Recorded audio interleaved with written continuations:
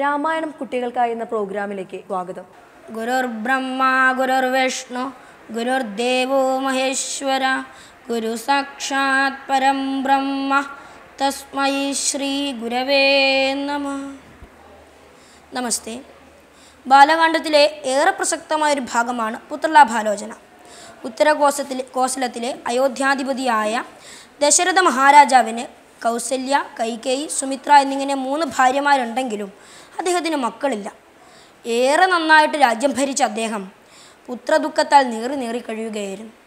ഇതിനൊരു പരിഹാരം കാണുവാനായി അദ്ദേഹം കുലഗുരുവായ വസിഷ്ഠൻ്റെ അടുത്ത് ചെന്ന് ഒരു ഉപായം ആവശ്യപ്പെടുന്നു. ഋഷ്യശൃംഖനെ വരുത്തി പുത്രകാമേഷ്ടി യാഗം നടത്തണമെന്നതായിരുന്നു വസിഷ്ഠൻ നൽകിയ മറുപടി. തുടർന്ന് ദശരഥ മഹാരാജാവ് അശ്വമേധയാഗത്തിൻ്റെ കൂടെ അവസാനം പുത്രകാമേഷ്ടിയും നടത്താമെന്ന് തീരുമാനിച്ചു. അങ്ങനെ അശ്വമേധയാഗത്തിൻ്റെ അവസാനം പുത്രകാമേഷ്ടി നടത്തുന്നതിനായി ഋഷ്യശൃംഖനെ വരുത്തി വേണ്ട വിധം യാഗം നടത്തുകയും ചെയ്തു. യാഗത്തിൻ്റെ അവസാനത്ത് ഔഷധ സമാനമായ ദിവ്യമായ പായസവുമേന്തി അഗ്നിദേവൻ വന്നെത്തി. ആ പായസം അദ്ദേഹം ദശരഥന് നൽകുകയും ചെയ്തു. ദശരഥൻ സസന്തോഷം പായസം ഭാര്യമാർക്ക് നൽകി. അവർ യഥാകാലം ഗർഭിണികളാവുകയും ചെയ്തു. കൗസല്യാദേവിക്ക് ശ്രീരാമചന്ദ്രനും, കൈകേയിക്ക് ഭരതനും, സുമിത്രക്ക് ലക്ഷ്മണനും ശത്രുഘ്നനും ജനിച്ചു. സർവ്വലോകങ്ങളെയും ആത്മചൈതന്യത്തിൽ രമിപ്പിക്കുന്നതിനാൽ കൗസല്യാനന്ദനന് ശ്രീരാമൻ എന്ന നാമം വസിഷ്ഠൻ നൽകി. ശുഭലക്ഷണങ്ങളോട് കൂടിയവനായതിനാൽ ലക്ഷ്മണന് ആ നാമവും നൽകി.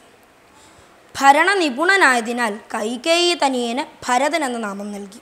ശത്രു സമൂഹത്തെ ആയതിനാൽ ശത്രു സമൂഹത്തെ ഉന്മൂലനാശം നടത്തുന്നവനായതിനാൽ ലക്ഷ്മണൻ്റെ അനുജനായ ശത്രുഘ്നന് ആ നാമം സിദ്ധിച്ചു.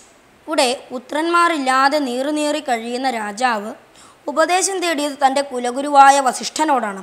അതായത് നമ്മുടെ ജീവിതത്തിൽ നമുക്കൊരു പ്രതിസന്ധി വരുമ്പോൾ നാം ആദ്യം ഉപദേശം തേടേണ്ടത് നമ്മുടെ അജ്ഞാനത്തെ ഇല്ലാതാക്കി അറിവിൻ്റെ പ്രകാശം പകർന്നു നൽകുന്ന ഗുരുവിനോടാണ് എന്ന സൂചന ആധുനിക സമൂഹത്തിന് നൽകുകയാണ് ഇവിടെ എഴുത്തച്ഛൻ.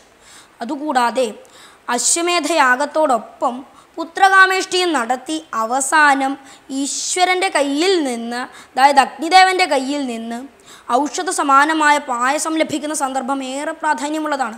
അതായത് ഈശ്വര ആരാധനയും ഔഷധ സേവയും ഇവിടെ അത്യാവശ്യമാണ് എന്ന് എഴുത്തച്ഛൻ പറയുകയാണ്. ഇവിടെ കുട്ടികൾക്ക് പേരിടുന്നതിൽ ഔചിത്യവും ഏറെ ശ്രദ്ധേയമാണ്. അറിവിൽ രമിപ്പിക്കുന്നവൻ രാമൻ, ശുഭലക്ഷണൻ ലക്ഷ്മണൻ, ഭരണനിപുണൻ ഭരതൻ, ശത്രു സമൂഹത്തെ ഇല്ലാതാക്കുന്നവൻ ശത്രുഘ്നൻ. ഇത് ആധുനിക സമൂഹത്തിലും ഏറെ പ്രാധാന്യമർഹിക്കുന്ന ഒരു കാര്യമാണ്.